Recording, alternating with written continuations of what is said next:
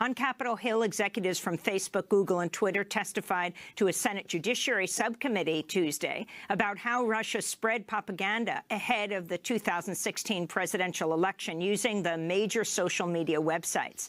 On Monday, Facebook disclosed as many as 126 million users were exposed to the political advertisements bought by a Russian-linked company. This is Facebook's general counsel, Colin Stretch, being questioned by Delaware Senator Christopher Coons about one of these ads. The ad claims that Hillary Clinton is, quote, only one politician except Barack Obama who is despised by the overwhelming majority of American veterans. And it says if Clinton were elected president, the, quote, army should be withdrawn from her control according to amendments to the Constitution. This ad is nothing short of the Russian government directly interfering in our elections, lying to American citizens, duping folks who believe they are joining and supporting a group that is about veterans and based in Texas when, in fact, it's paid for in rubles by Russians. Should Facebook be allowed to be a platform that foreign adversaries can use to run political ads, sir?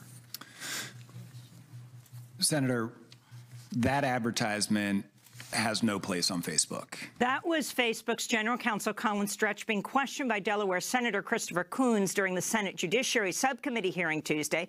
And this is Facebook's Colin Stretch being questioned by Senator Al Franken.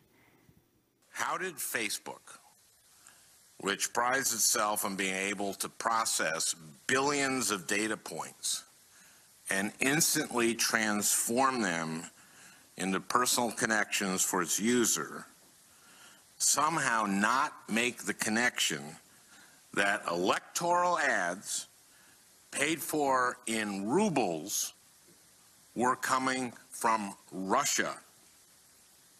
Those are two data points. American political ads and Russian money, rubles. How could you not connect those two dots? Special counsel Robert Mueller is continuing to widen his investigation into whether President Trump's campaign colluded with Russia to influence the 2016 election, with plans to interview Trump's current communications director, Hope Hicks, and multiple other current White House officials. Hicks has already retained a personal lawyer. The expansion of the investigation comes after Mueller announced the first indictments in the investigation, charging Trump's former campaign chair, Paul Manafort, and his former business associate, Rick Gates, with 12 counts, including money laundering and conspiracy against the United States.